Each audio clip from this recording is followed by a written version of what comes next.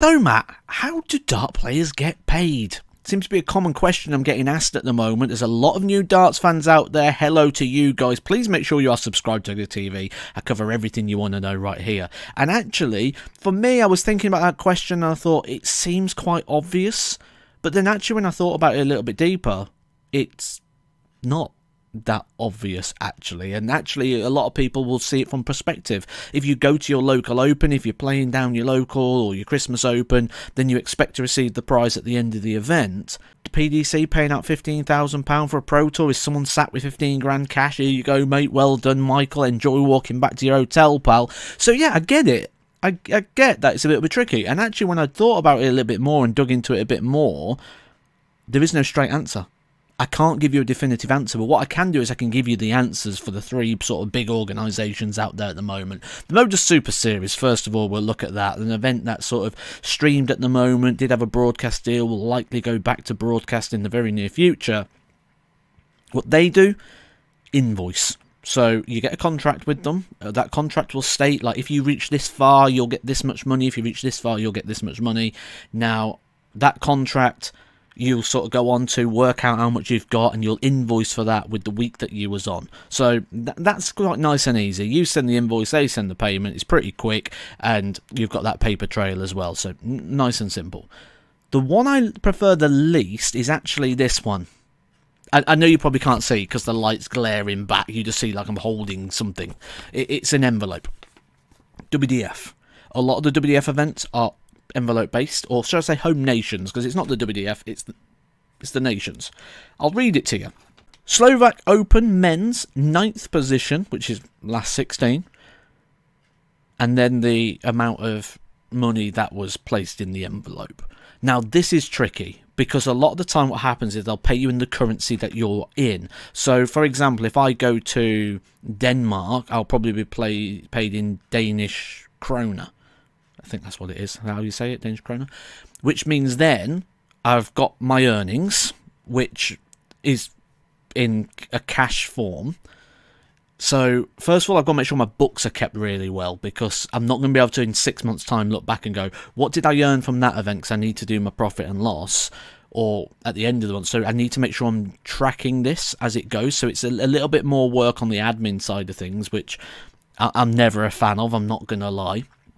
Now, not only that, when I'm paid in that cash, if I want to, or if that's the only time I'm going to that country, let's say that's the only time I'm going to go to Denmark, I don't need any Danish kroner.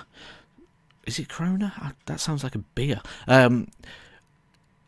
So what's going to happen is I'm going to come back to the UK, and then I'm going to convert it back to pounds, so I'm going to lose some more of that on the exchange rate. So what I end up with is what I need to be declaring on that sheet. So it gets quite hard to track, and it gets a little bit higgledy-piggledy, where at least when they pay you in pounds, even if it's paid in a different currency, when it goes through the bank, you know what you're getting at the end of it. So it can get a little bit tricky for the paperwork side of things. So not a fan of that one for that reason. Now, when we look at the PDC, no doubt they are the absolute pinnacle of everything in regards to that. Here is a copy of what they do. What they do is they send you a remittance notice. So you don't need to invoice and say, I reached the second round of the World Championships. There you go.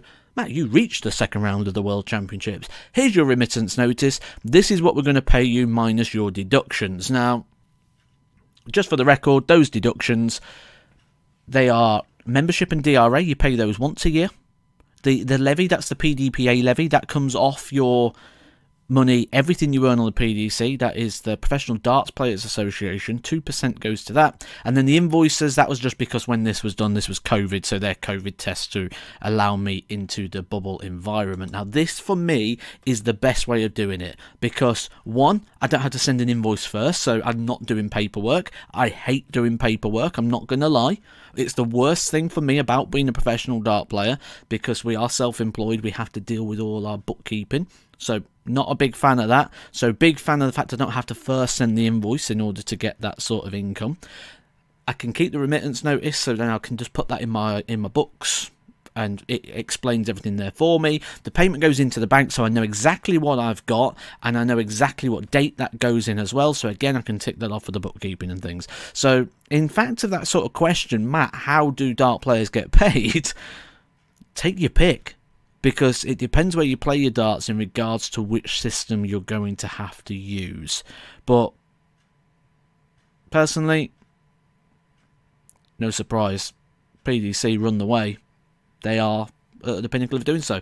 Now, if you do want to know a little bit more on that as well, 14 days is roughly how long it takes for the PDC to make the payments, and that is 14 days at the conclusion of the event. So if you won the second round at the first day of the World Championship, because you went out to the champion, you then got to wait till the conclusion of the World Championship, which is 2.5 weeks, and then you got to wait another 2 weeks. So you got to wait about 5 weeks or so to get that payment for the World Championship. The good thing is you know it's coming, but yeah, it can, on some of them, just feel like it takes ages to come through. But PDC, absolutely pinnacle of the system, or what I would prefer.